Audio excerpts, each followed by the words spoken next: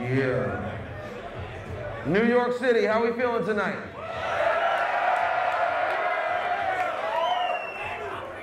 Y'all good?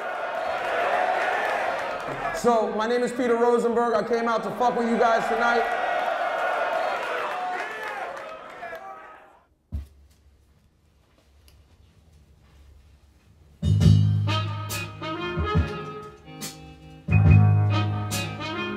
J Dilla, rest in peace. This is a pretty awesome record. It's a J Dilla sample, and this crowd should know J Dilla samples, and it's a pretty sweet one to play. Who knows if they know it. It was a Ghostface record.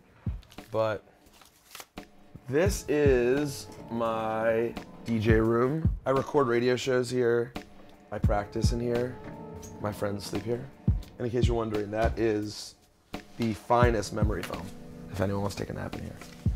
So recently I've been really into 45s, to little records, 7 inches. You know, generally the places that I would go where I'm spinning 45s is usually a somewhat cool crowd to start out with. So you can guess that you can play cool, you know what I mean? Meaning you don't have to play super mainstream stuff. In fact, you want to play stuff that makes them go, oh shit. People would say, what's Peter Rosenberg about? It's like, oh, he's like a hip hop purist and he puts on new artists. I guess people would say that. I feel like they like that song. But then, as a music lover and collector and DJ, what I love the most is classic stuff. Like that's really what I'm into, is really old classics. So it's a weird mix. Like DJ Scratch grew up in a house with parents who were listening to classic soul music. Does this get it together? I didn't. I grew up in a house with parents who were listening to Paul Simon and like Dan Fogelberg and stuff. Move it, Bear. Excuse me, excuse me, excuse me. I didn't have a knowledge of classic soul music. And that's probably the most predominant thing that I have in my collection. It's just like awesome soul music and jazz, like Grover Washington, George McCrae, The Main Ingredient, Barry White, the Isley Brothers, Bobby Womack, Lee Moses, Chambers Brothers, War.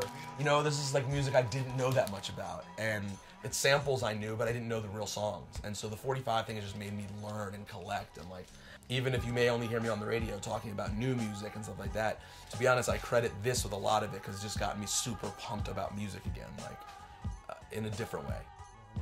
Take me across the lap. She used to whip me with a string. You wanna go? Come on, bud.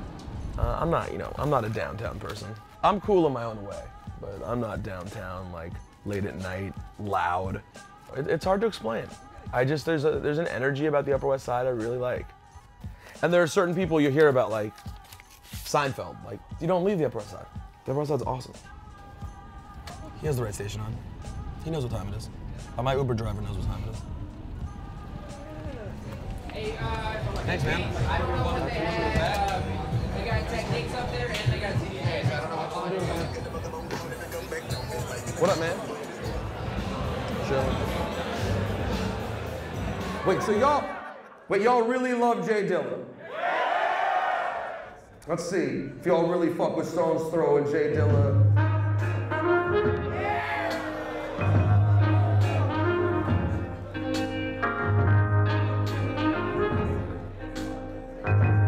You better know this right here.